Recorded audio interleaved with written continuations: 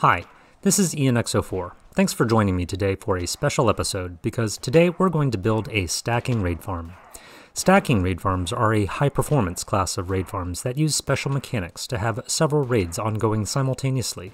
Since every raid can generate as many as 100 mobs, having several of them at the same time lets you generate a ton of drops. This stacking raid farm design can give you up to 128,000 total drops per hour, which includes 56,000 emeralds and 43,000 witch drops. That's about 5,300 redstone per hour and 5,300 gunpowder per hour. All this from a farm that's made from easily attainable materials and can be built quickly. Since most of the farm is actually cast from lava, you could very well spend more time transporting and placing the villagers in this farm than you spend building the actual structure itself, which can take as little as 30 minutes, if you know what you're doing. This stacking raid farm is designed to be safe and flexible, and tolerant of lag. You can operate the farm using manual clicking, for example, but an autoclicker would be a lot more convenient. The autoclicker can be server-side or client-side, from a separate autoclicking program, or even a macro.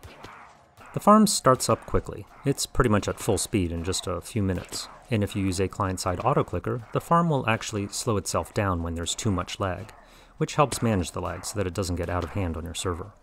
And it's relatively safe from vexes as well. This bot here isn't even wearing armor, and has been running the farm for hours, just fine. There are a lot of detailed mechanics involved with stacking raid farms, and I'll cover some of the main concepts in this video. Check out the video description for updated links to additional resources on stacking raid farms, as there are additional videos being planned by myself and others at this time. When you have the bad omen effect, and enter the 3x3x3 subchunk area around a village point of interest, such as a claimed job site or claimed bed, the game starts a special in-game event in the vicinity, called a raid, which spawns several waves of opponents for you to defeat. The raid is not a global event. It affects an area surrounding a specific location called the raid center. When the raid first starts, the raid center is determined by the average X, Y, and Z coordinates of any village point of interest within a 64-block radius of the player. So if there's only one point of interest close enough to the player, this is where the raid center is located. Once the raid starts, any player within 96 blocks radius of the raid center is considered to be participating in the raid. This is important because you can't start a new raid when you're already in a raid, but it is possible to move the raid center by manipulating villager points of interest so that the raid center is moved away from its original location. And once the raid center is shifted more than 96 blocks away from its original location, a new raid can be started at the original location, even though there's already another raid happening at the same time, more than 96 blocks away. In this fashion, it's possible to have several raids ongoing simultaneously. A raid center must have a village point of interest in the 3x3x3 subchunk space around it in order for the raid to be sustained. The shifting of a raid center is based off of the game mechanic, where if at any time the game can no longer find a point of interest around the raid center, it will search the 5x5x5 subchunk space around the raid center for a subchunk that does have a point of interest within the 3x3x3 subchunk space around it. If one is found, the game then moves the raid center to the middle of that subchunk, at the X, Y, and Z subchunk position of 888. In practice, this means that the new raid center is one subchunk away from the newly found point of interest, with priority given to points of interest in the more negative X, Y, and Z directions, due to the order in which subchunks are searched by the game. It's simple to manipulate what counts as a village point of interest by using pistons to move job site blocks next to a villager. A common choice is the composter. It's cheap to craft, easy to confirm when they're claimed by a villager, since the villager takes on a big bright yellow hat, and composters can be moved with pistons and sticky pistons. When a composter is pushed or pulled into a new location, it breaks the association with any villager claiming it as a job site, so it no longer counts as a point of interest. This is temporary. The villager can quickly rediscover the job site or another job site next to it, but the brief time in which the village point of interest is lost will trigger a shift in the raid center. This farm design uses a tower with a series of villager stations. The composters in these stations are moved by sticky pistons in quick succession, starting at the bottom, so that the raid center is shifted upwards to the subchunk just below the top of the tower. This shifts the raid center more than 96 blocks away from its original location, which allows for a new raid to start at the original location when the villager reclaims a job site. The mobs from a raid come in a series of waves. The game checks every 20 game ticks whether there are any illagers or witches within 112 block radius from the raid center, and any that are found are considered to be part of the raid. But if the game doesn't find any of those mobs, it makes up to 20 attempts to spawn the next wave of opponents, roughly 64 blocks radius horizontally away from the X and Z coordinates of the raid center. Since the farm is built in the ocean, those attempts will all fail. It then tries another 20 times, this time at about 32 blocks of horizontal distance, and all those attempts will also fail for the same reason. Finally, it attempts to spawn the raid mobs right at the raid center, with a random 0 to 4 added to the X and Z coordinates of the raid center. This means that the possible spawning locations fall within a 5x5 square, with the raid center's X and Z coordinates at one corner and the opposite corner in the positive X and Z directions. If the highest block that is randomly selected is not a valid spawning space, like glass, the game will try again, making up to 20 attempts to find a valid spawning location. Once it finds one, all the mobs in the wave will be summoned to that location, with one air block underneath their feet. In this farm, the only valid spawning locations are these 6 spaces. Since there are 20 attempts to spawn in the 5x5 square, the odds are actually quite good that one of these 6 spaces will be selected, about a 99.6% chance. Most raid mobs that are summoned simply fall one block onto the spawn surface. Ravagers, however, are big enough to clip into the walls, and this allows them to contact the waterlogged stair block, which causes them to swim upwards so that they rise away from the other mobs. They also clip into the lava-filled cauldron, causing them to burn to death, and finally the Ravagers clip into the composters, which have a hidden hitbox inside them that make them behave like vertical slabs, making them perfect for holding Ravagers in place. The shifting floor beneath the mobs uses soul sand, which has a hitbox just a bit shorter than the normal solid block. This causes mobs to clip into the floor when it's shifted, where they take a bit of suffocation damage before falling down a chute onto another shifting floor. They impact the floor and take fall damage right as it shifts, and they drop through so that the player can finish them off with a sweeping edge attack on an armor stand below. The magma blocks on the shifting floor will kill off any stragglers that resist falling through the shifting floor, so that mobs don't persist in the killing area, which would otherwise increase the chances of evokers summoning Vexes. The drops from the farm flow out of the chamber and are sent down this slow water stream so that stackable drops can group together before being sorted. The items impact against the bottom of the water stream, which aligns them so that they don't become trapped in the depression on top of the hoppers. Most of the items are also aligned along the side edge of the hoppers as well. A few extra drops will be left on the shifting floors, and the shifting action causes the items to jump around randomly and eventually work their way to the water streams. At the spawning platform, these extra drops are mostly saddles and totems. It's not really worth the effort to collect these, so they're just burned away with soulfire instead. The sorting system for the farm is pretty basic. Double-speed sorters with overflow protection are used to pick up drops from the farm. 3 of these sorters will pick up 82% of the emeralds, which sounds like a lot of loss, but the reality is that this will still provide you far, far more emeralds than you will ever need. Just a single sorter can be used to pick up over 97% of the redstone, and similarly, another sorter can be used for gunpowder. You can add additional sorters to grab anything else that you may want, like bottles or glowstone dust, and you can feed a hopper straight into an empty chest to grab a few totems if you like. Everything else is just burned away by fire. XP orbs are also dropped by the mobs, and the player is close enough to pick them up through the killing chamber floor. XP orbs stack together in 1.17 and above, so there's no need to destroy them. You need some of the XP while using the farm to keep your weapon in shape. The player serves as the clock for the farm. Swiping at the central armor stand causes an adjacent armor stand to jump up due to the sweeping edge enchantment on the sword. The jumping armor stand triggers a string and observer that sends out 2 pulses for each attack. 1 pulse for when the armor stand touches the string, and another when it leaves the string. The sticky piston toggles the position of an observer each time it gets a pulse, so that only a single pulse is sent out for each attack. This signal then goes to another sticky piston that toggles another observer. This one alternates between activating 2 opposing pistons that switch between soul sand and a magma block for the bubble column. This instantly changes the direction of the entire bubble column and allows observers along the bubble column to detect the change. The signal is used to shift the floors over the killing chamber and in the spawning area, and it's also used to shift the raid center.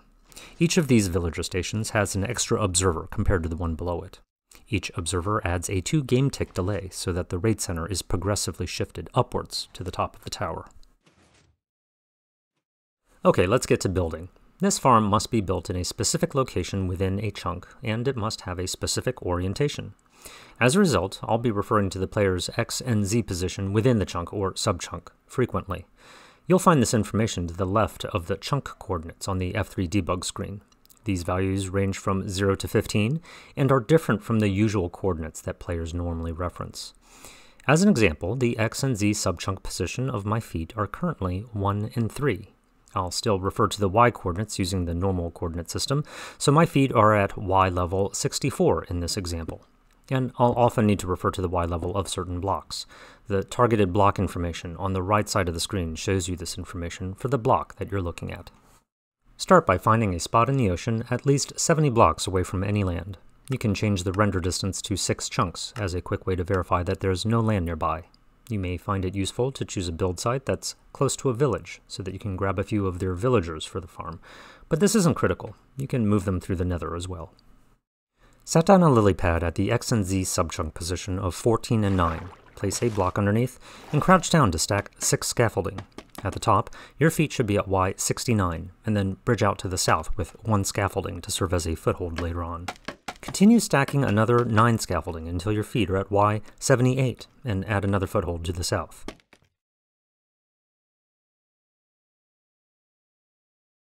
Add 11 more scaffolding until your feet are at Y 89, and add a foothold to the east.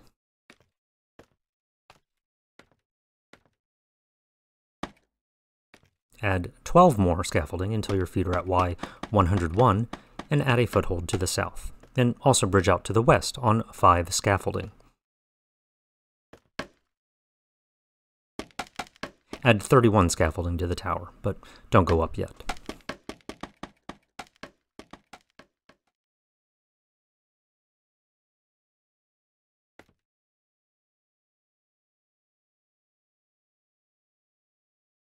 Place 3 soul sand blocks on each side of the bridge. Connect them in the middle with temporary blocks, and place another temporary block on top in the middle.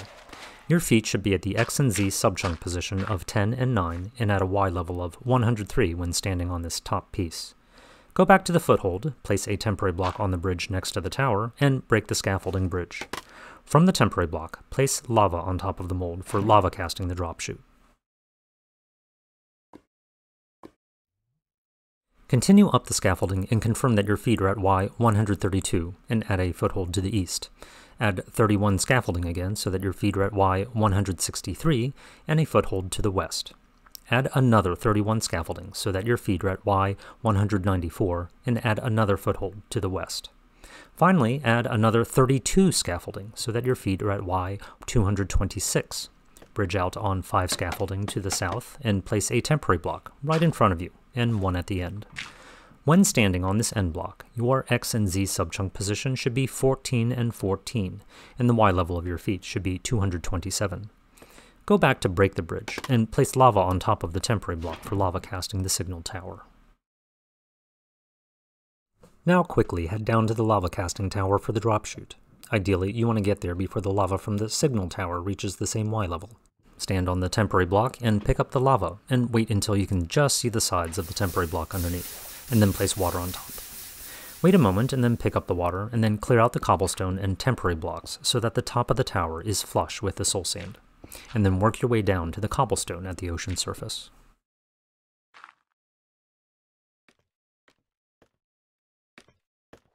Make an entrance to the drop chute. Set down a torch inside and pillar up on 6 blocks in the middle at the X and Z subchunk position of 10 and 9 until your feet are at Y 69.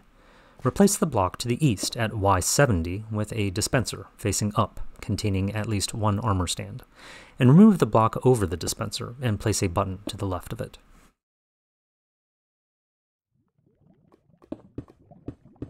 Clear out the blocks 3 high to the west and north to make room for the sorting and storage system. I'll show a basic system in this tutorial, but you should feel free to make any changes that you like.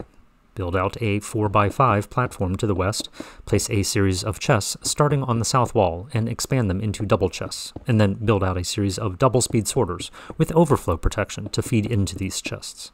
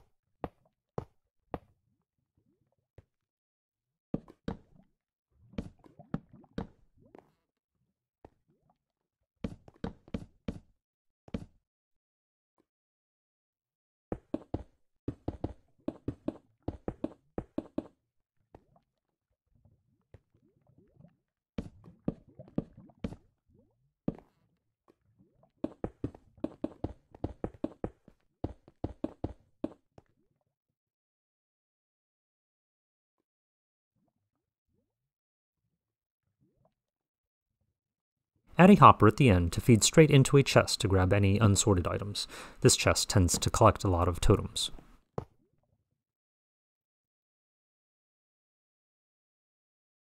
Break these 2 cobblestone blocks and place glass blocks behind them, and then make the channel walls for the water stream over the hoppers, ending with a fire to destroy any items that you don't collect.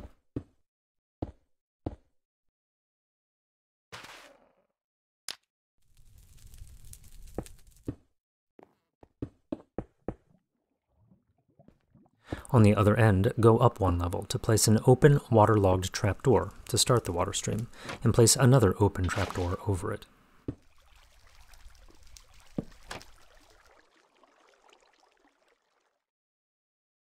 Remove these 4 cobblestone blocks, place a glass floor in between, and form a 2-high channel for another water stream, but don't place the water for it yet. Instead, exit the channel and close it behind you. Make a 3x5 platform next to the water stream on the north side with your feet at Y73, and create an entrance to the player station inside. Open up a 2-block high area, add a flooring block with a button on top, place a dispenser in the middle with armor stands inside, and a cauldron to the east of it with string on top. Surround yourself with 7 glass blocks at eye level, and over the button, place a top slab overhead so that you would have to crouch down to get out. From the dispenser, crouch down and pillar up on 2 temporary blocks. Place signs over the water stream channel outside. Add water under the sign on the right so that the water flows left towards the 2 trapdoors, and then pillar up on 2 glass blocks, and then add water on the east sides of the killing chambers below so that the water flows towards the stream outside. Pillar up on 24 solid blocks until you find yourself back at the top of the drop chute. Go back to the scaffolding and continue going up. At the top, stand on the temporary block and pick up the lava with a bucket. When you can just see the sides of the block underneath, place water on top, wait a few seconds, and then pick up the water again. Bridge to the tower with scaffolding, place 2 solid blocks on the northern corners of the tower at Y225, and place some distinctive blocks against these solid blocks for reference later on. For example, I use these red stained glass blocks. Climb up to the top and confirm that your feet are at Y227. Replace the temporary block in the middle with water and build out a 7x7 platform centered on the water column, and secure the perimeter with walls and a single fence post to the south. Place a lightning rod in the northeast corner. Replace the 4 cobblestone blocks around the water column with glass blocks, and confirm that the red stained glass blocks are at the X and Z subchunk positions of 12 and 13, 13 and 12, 15 and 12, and 0 and 13. Once you've verified this, jump down to the ocean. Place slabs just under the water surface to form a dock for your villagers on the south side of the signal tower. Make steps and a short corridor to the tower with an overhead trapdoor at the end, and open up the tower and place signs to hold the water in. Go under the trapdoor to set down a composter.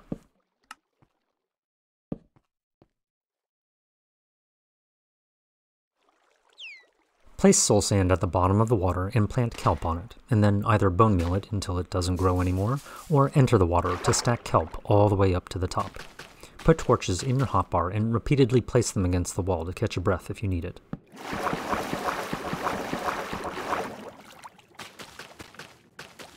When you're done, break the bottom kelp and confirm that the bubble column works by riding it all the way up to the top.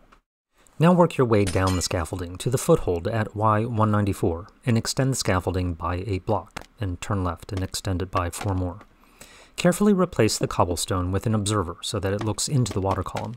Now go up on more scaffolding and replace the cobblestone blocks over the observer with 4 additional observers, looking down. Place 2 sticky pistons facing up against the cobblestone over the last observer. On the right, place a composter directly on top of the sticky piston, and on the left, place the composter over the sticky piston with an air gap in between them. Add a glass block beneath you and confirm that your feet are at the X and Z subchunk position of 12 and 13, and a Y level of 201. Add a stair block on top of the composter on the right, and from here, surround yourself with a 2-high glass wall.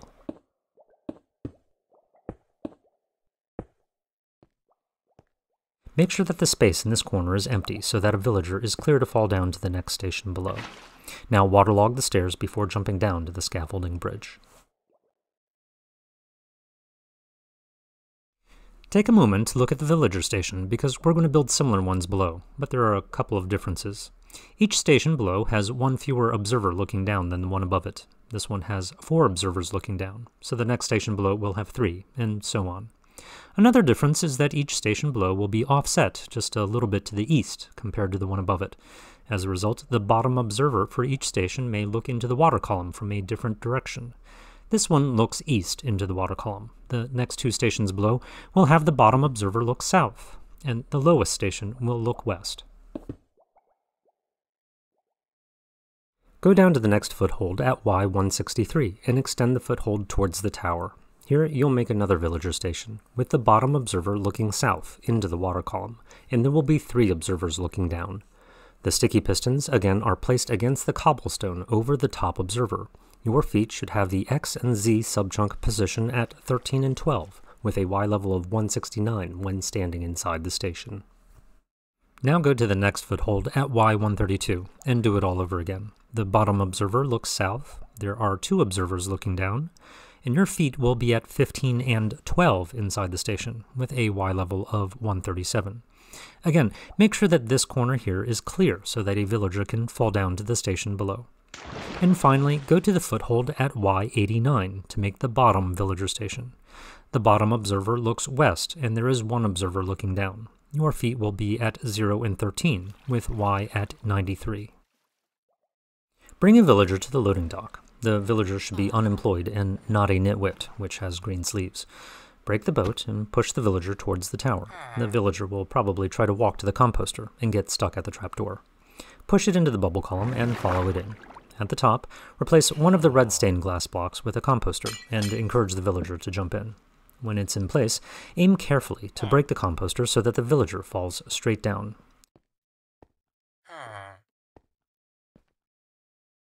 Repair the floor and repeat this process for each of the 4 villager stations below, using a different red stained glass block to drop each villager. A 5th villager is needed near the top of the farm. After you push the villager into the bubble column, break the composter and remove the soul sand at the bottom of the column, and place it back in. This activates the villager stations and deletes the water that the villagers are standing in. Now go up with your last villager and break the floor at the X and Z subchunk position of 13 and 15, and place a composter at Y level 224.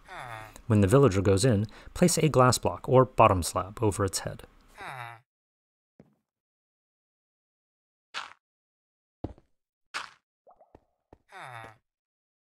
Now head down the scaffolding and make sure that all of the villagers are safely in place, and seal them in with glass blocks over their heads.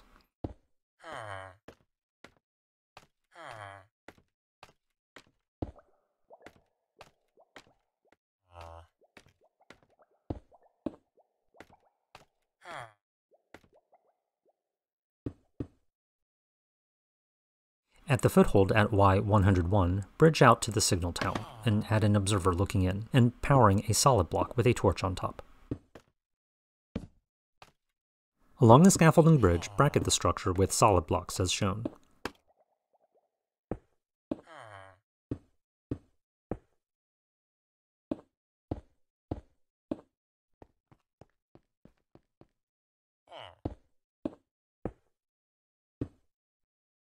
Now add redstone dust on top of these blocks, setting a repeater for a 2 redstone tick delay for the signal on the north side. Place pistons on each side to shift floors, and remove the line of 3 cobblestone on the south side.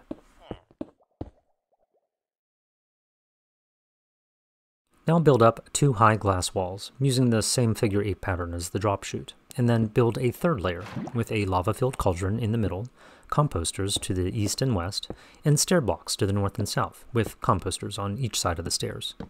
Make sure that the smooth side of the stair block faces in, and place a glass block on the outside, and then waterlog the stairs.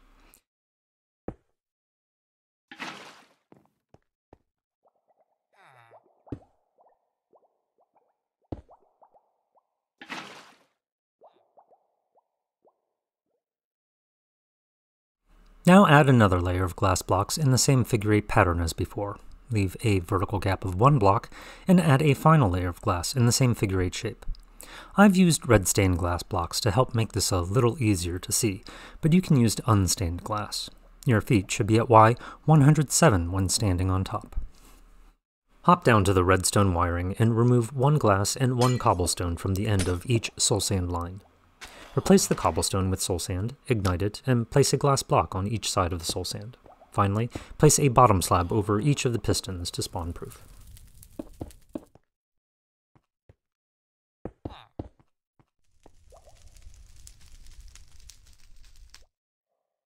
Now go down to the foothold at Y78, and just like before, bridge out to the signal tower and add an observer looking in, powering a solid block with a torch on top. Along the scaffolding bridge, bracket the structure with solid blocks for redstone wiring, setting a repeater for a 2 redstone tick delay for the signal on the north side. Clear out a 2 high section of the drop chute.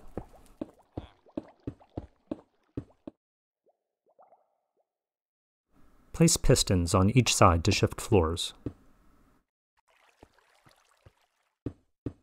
Now replace the line of cobblestone on the north side with magma blocks, and then a line of soul sand, and replace the blocks again with magma blocks, and then a line of soul sand, and finally clear out the cobblestone on the south side.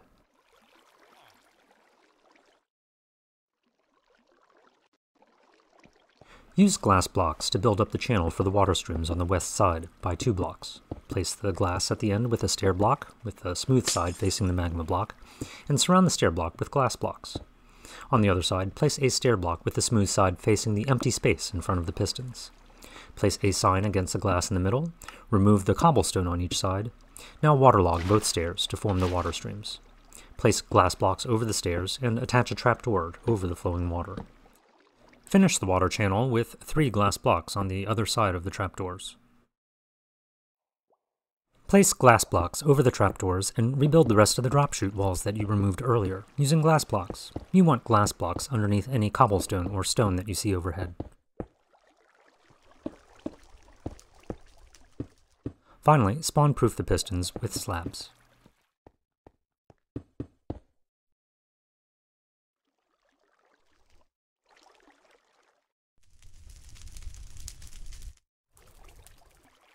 Now go back down the scaffolding so that your feet are at Y72, and set an observer to look at the string at Y73.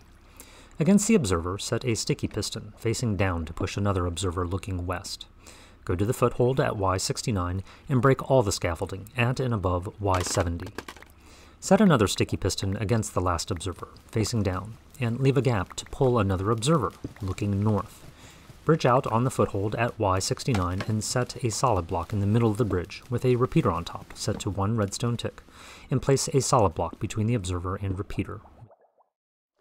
Jump up on that block and bridge out around the tower to the south side. Use a couple temporary blocks to set an ordinary piston facing the tower, and crouch down to set another piston in front of the repeater on the north side, again facing the tower. Go back and place a solid block at the end with a torch on top, and run redstone dust to the other side. Place a temporary lever to power the south piston, and remove the cobblestone in front of the piston on the other side. Place a soul sand block in front of the south piston, power it again, and again remove the cobblestone on the other side. Now remove the lever and set a magma block in front of the south piston. Hop down and break the rest of the scaffolding, and remove these 2 rows of blocks.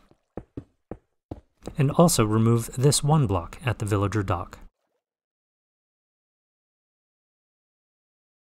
Light up the base to prevent spawning. Set ladders at the base to lead up to the platform in front of the player station. Remove the 2 temporary blocks at the player station, and press the button to dispense an armor stand there, and press the other button to dispense an armor stand into the cauldron. Place a stone pressure plate in front of the entrance and wire it with redstone dust to the sticky piston to the east, and finally, load the items into the sorters to configure them for collection.